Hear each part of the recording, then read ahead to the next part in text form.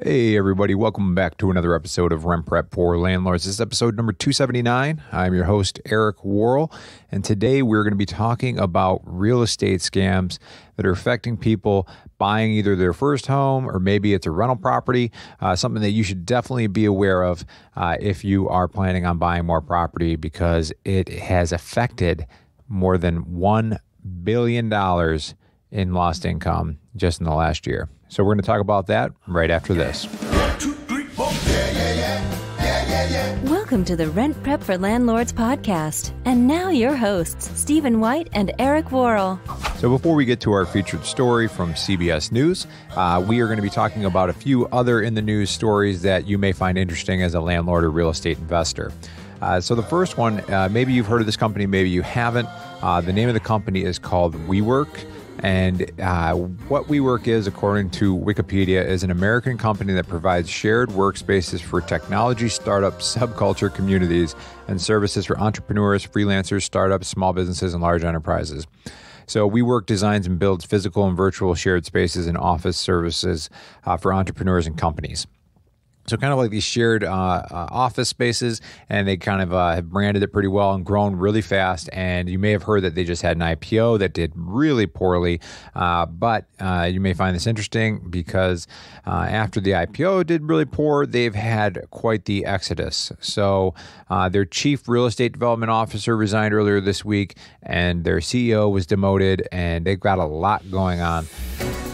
The chief development officer, Granite is his first name, he said that when he joined the company, he had approximately 2 million square feet of space and a number that is now over 50 million square feet in almost every corner of the world. His departure follows that of Vice Chairman Michael Gross, VP of Operations and Special Projects and Director of Development Ronnie Bahar. And reports Thursday stated that 20 people aligned with former CEO Adam Newman would be leaving the company. However, 2 people disputed that this was yet to be seen and associated with Newman, who's leaving the company on his own terms. If you're curious about the IPO, basically what happened is they filed a prospectus earlier in September, and it said that We Company had cash and cash equivalents of roughly $2.5 billion as of June 30th.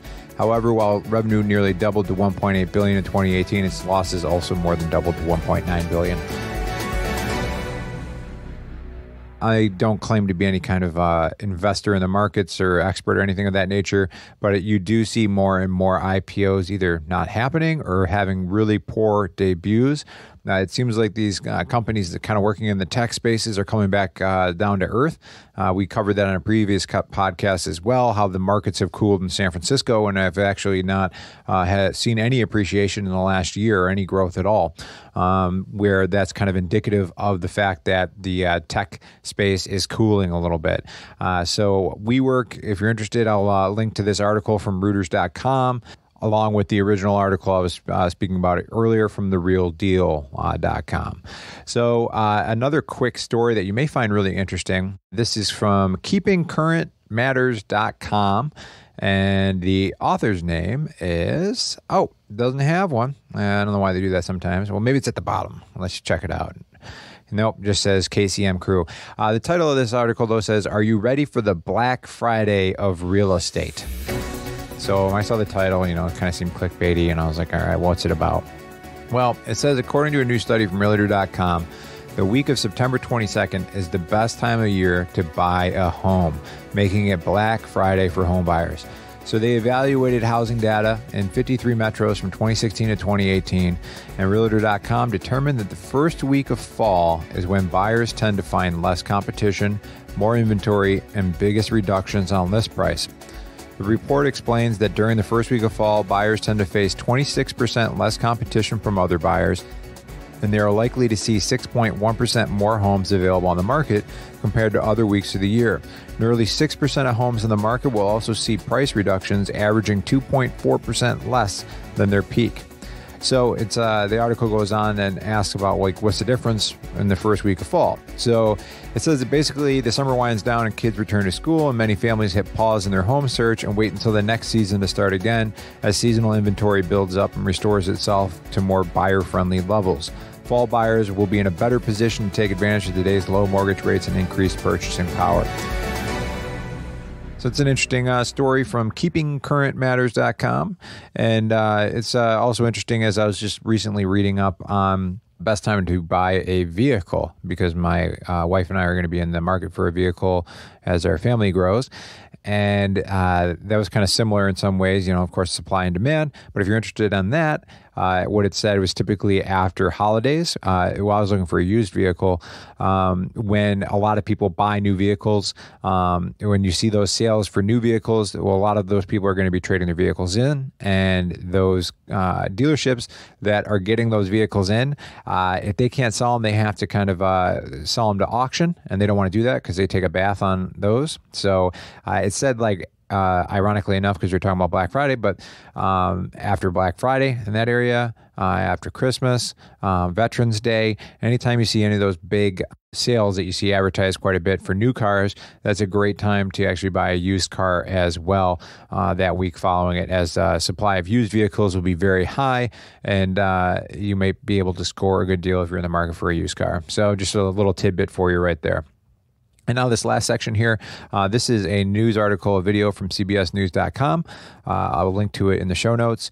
And it's saying that the Better Business Bureau warns of a rise in real estate email scams. I'll play a clip of it here, and we'll link to it again if you want to check out the original content here, and then we'll discuss. We have a warning for you tonight about an email scam that has hit home buyers hard. Losses have soared from $360 million in 2016 to $1.3 billion last year. Meg Oliver spoke to a victim who lost her money and her part of the American dream. So what's it been like here? It's rough. Dina Palmieri has lived in her parents' basement, saving money for 8 years. The preschool teacher was about to close on her first condominium last spring. So excited. It was, everything was happening so fast. 2 weeks before the move, she received an email she thought was her attorney, asking her to wire almost $11,000 for closing costs. It just popped up with your lawyer's name, not the email. Correct. And when I double-clicked, that's when I was able to see the difference after I found out that these were fraudulent. She lost her money and the condo. Better Business Bureau investigator Steve Baker authored a new report highlighting the exploding number of similar real estate email scams. Reports of real estate fraud attempts rose 1,100% between 2015 and 2017. 80% of businesses and other organizations have gotten one of these sorts of emails in the last year. Palmieri now has to start all over. It's evil, and I don't like to think that there's evil in this world because I naturally see the good in people. Well, I would definitely agree with her that that is pure evil. It's sad that these things happen, but I wanted to make you guys aware just in case you happen to be in the market for a new home, or somebody who is. I mean, that's no small number to sneeze at when you're talking about $1 billion in fraudulent activity. So basically, if you're right before closing, what you do is you get an email that has your attorney's name in the email itself, saying that you got to wire the money across to this link, and if you get that email, who knows how they're getting it? That's pretty interesting to know how they would know that. Maybe something is getting processed publicly right before closing, but I wouldn't think that would be the case. So that's pretty interesting how hackers being able to get that information. But be very careful about wiring any kind of money at closing when purchasing a rental property, or maybe it's even a home for yourself, as the Better Business Bureau warns that this $1 billion fraudulent scam that's happening with 1,100% increase since I think they said 2015 as far as how prevalent this scam is. On a personal note, I've had a family member who actually got hit with one of those phone scams where somebody's calling in and asking for money, and this person was in their 80s. And it's just sad to see these kind of things happen, and it's always a numbers game. They may only get, 1 in 5,000 people to, fall for the scam, but they don't care because all of it's happening automatically with automation. So to them, they don't care. They're just getting their pockets filled.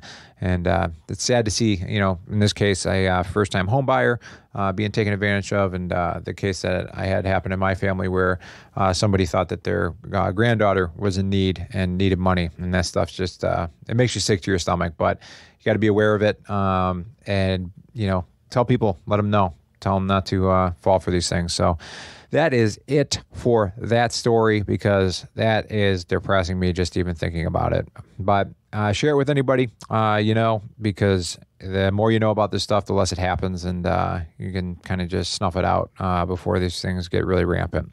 But that calls it for this week of Rent Prep for Landlords. Looking forward to catching up with you guys next week. And if you have any questions, feel free to share in the Facebook group at Rent Prep for Landlords.